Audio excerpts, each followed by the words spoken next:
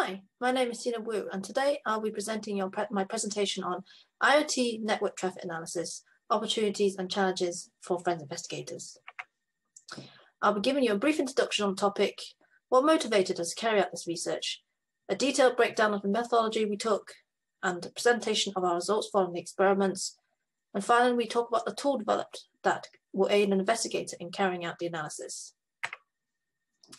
So with the increasing number of IoT devices and the potential evidence on them, it's become more and more important when working on criminal cases.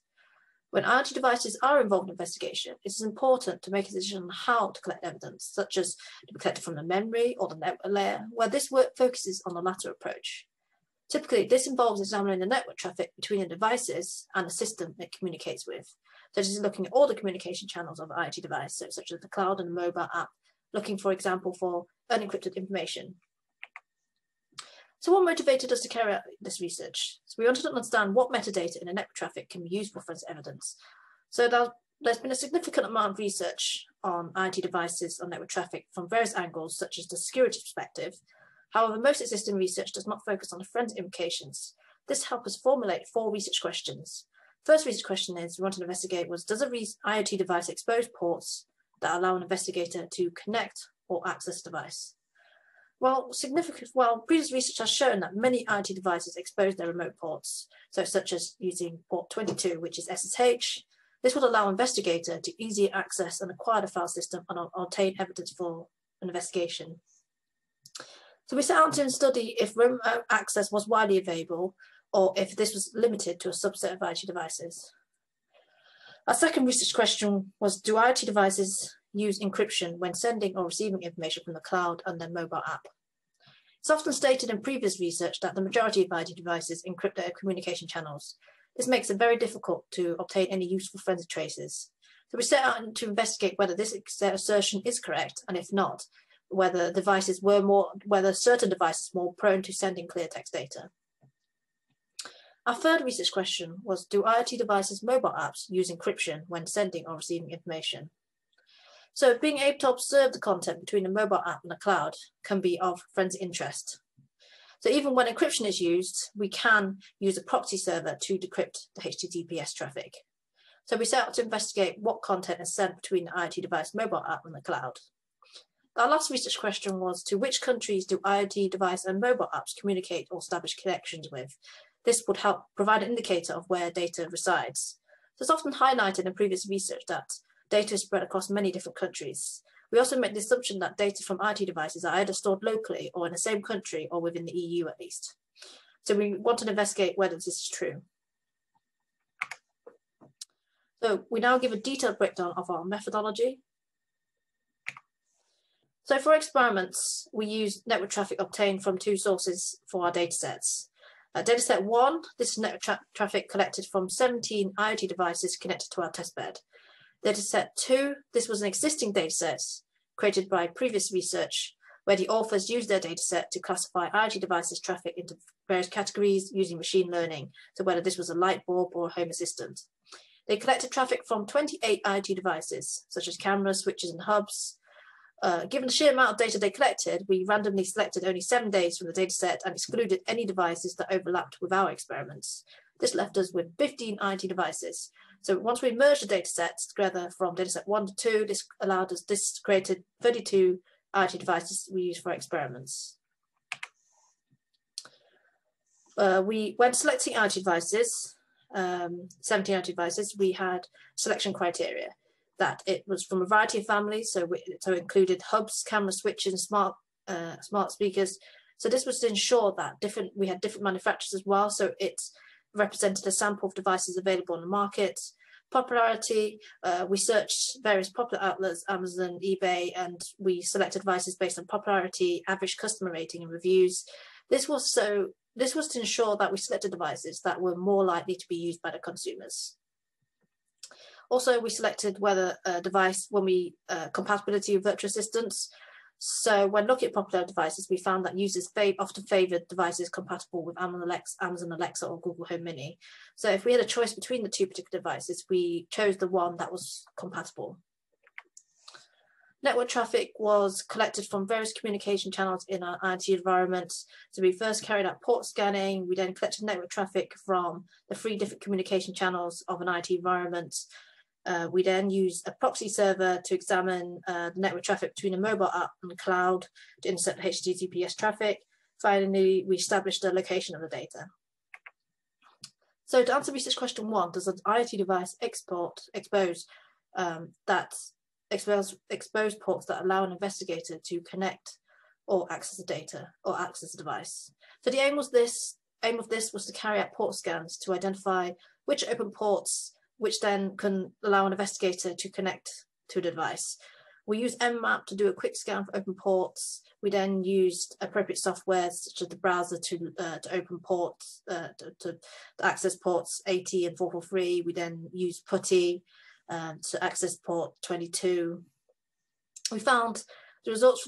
We found that the majority of devices use well-known ports or proprietary ports. Only one device allowed remote access. This was the Vera hub, and this was port 22. The root path was also written on the hub, so this allowed us easily to gain remote access. We found the Victor Cam and the OneSfield Cam exposed a large number of TCP and UDP ports. This was in contrast to 2 other smart cameras, the Xiaomi and a Ycam, where all the ports were closed. Although it's beneficial to have all the ports closed from a security perspective, but obviously prevents an investigator gaining remote access to acquire the file system using traditional forensic tools. So the network traffic analysis was divided into 3 parts: whether the device used encryption, whether we could decrypt the network traffic using HTTP proxy, and location of the data. As an initial step, when we looked at whether the device used encryption, we manually analyzed all the network traffic in NetMiner and Wireshark. In NetworkMiner, we used the clear text dictionary to carry out a customized search, and in Wireshark, we carried out a string search on the network traffic of each device, searching for any device identifiers and personal information such as names, emails, and passwords.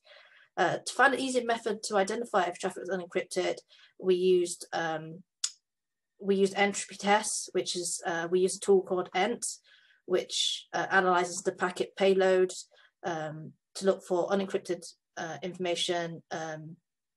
So the test values runs between 0 and 8. A high entropy value indicates there's randomness in the payload, which is most likely encrypted. Anything closer to 0, which is low entropy, there's more likely to be clear text. Although there's no definite threshold, we set our threshold level to 7 to avoid missing any encrypted traffic. We then set up the proxy server to intercept any traffic between a mobile and a cloud. We used the proxy server Fiddler, and then mobile device, Android mobile device, and ran intensive various interactions between device login and log off. In total, we examined 13 mobile apps.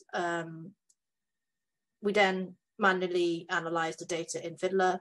In terms of location of the data, we used using the metadata, we primarily focused on location of the connected cloud services. So we developed a Python script to extract a destination IP address, host field, and number of bytes to that server from each device.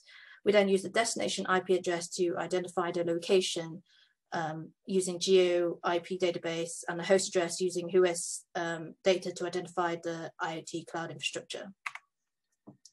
Research question 2, do IoT devices use encryption when sending and receiving information from the cloud and the mobile app? So we examined the unencrypted traffic for any evidence potentially useful for investigation. We found the majority of devices encrypted their network traffic. This was especially between the mobile app and the cloud. Overall, we found 9 devices use no encryption with the cloud or mobile app. 7 devices use no encryption between the device to cloud. 3 devices use no encryption between the mobile app to device. Specifically, the Xiaomi camera communicated to the cloud using no encryption, and the D-Link camera communicated to the mobile app in clear text. While both these devices showed high entropy scores, even though because they didn't use any encryption, we found that because the devices used video compression, it meant that the entropy test would fail on these devices, especially cameras. So we've also found that when a Xiaomi camera detected motion, it would send an unencrypted video, the MAC address and timestamp. This was also present in the mobile, in the D-Link camera when it was activated, when the mobile app was activated between the device and the mobile app during live streaming, where partial JPEG images were present in the HTTP header in clear text. The Samsung camera also sent unencrypted HTTP post requests to the cloud that exposed unique identifiers such as the MAC address, username, serial number, timestamp, and other user-specific device names. The 3 devices manufactured by Wivrings all sent clear text data through HTTP post requests. More specifically, the Wivrings smart scales displayed considerable amount of user information.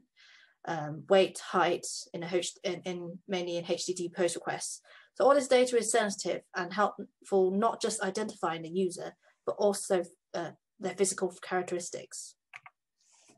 So research question 4, do IoT device applications use encryption when, mobile applications use encryption when sending and receiving information?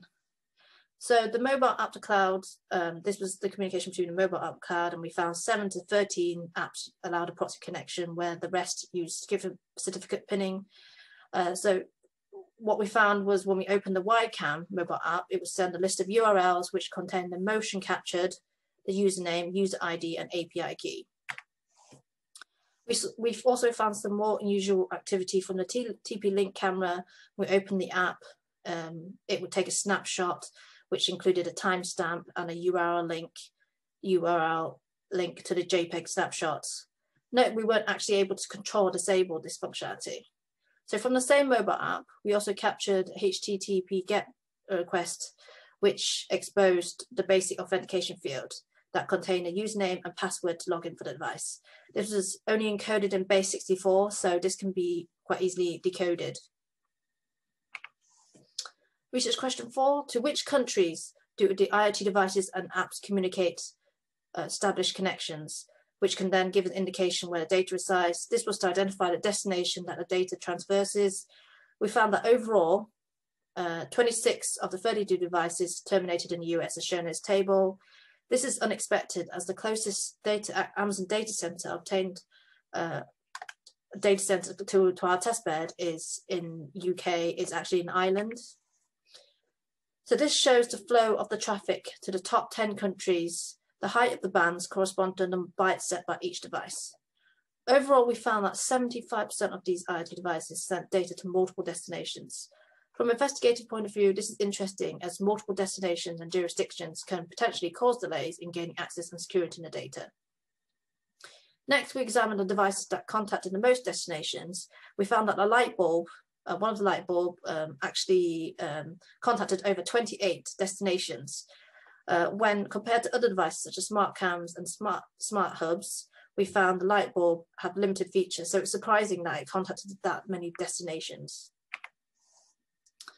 So tool creation, although our results can be found using separate open source tools, it would require an investigator considerable time to actually manually extract the data. So consequently, we developed a tool called IoT Network Analyzer, which was developed in Python to automate the process. The tool has the following 4 main features. It has the entropy calculation, so it can identify all sessions that are in clear text using a Shannon entropy test. It can locate the data by extracting the source and destination IP address. It can make the assumption of the geolocation, the usage of the secure ports. So first, a list of ports is created with a total number of occurrences for each port. This list is then checked against a predefined list of 22 secure ports. Finally, it can then the tool extracts any clear text information it finds in the network packets. So this is just a quick demo of the prototype tool developed called IoT Network Analyzer. We're using it to analyze the PCAP file captured from one of the IoT devices on our testbed. It has several capabilities. One of them is command line interface, so that is a very interactive tool. So first we have to load the PCAP file that you want to analyze. The user can then select various parameters. So for example, the user selects G, which lists all of the IP address and the geolocation data. If the user wants to select E, it displays a list of the calculated entropy values. And if the user selects CN, it lists all the connections between the source and destination. And if the command PO is used, it overviews of all the ports used and occurrences of that port.